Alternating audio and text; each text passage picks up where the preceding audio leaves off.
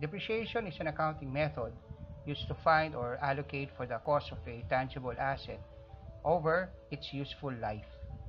So depreciation is the aging of an asset.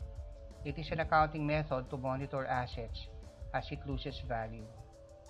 Depreciation is an operating expense. Companies often buy fixed assets, but each year the asset loses value. Depreciation expense represents this loss of value. Accumulated depreciation and depreciation expense always go together.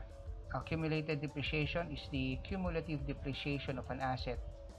The depreciation expense account is debited while the accumulated depreciation account is credited.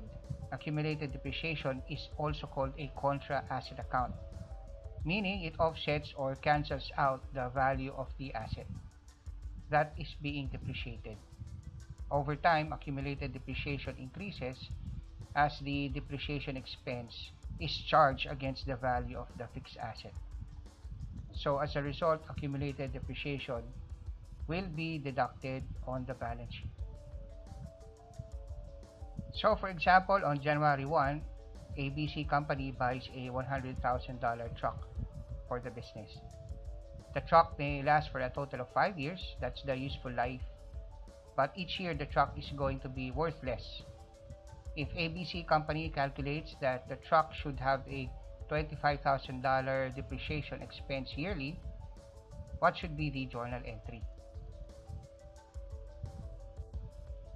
So the entries are January 1, debit depreciation expense $25,000, and we credit accumulated depreciation $25,000.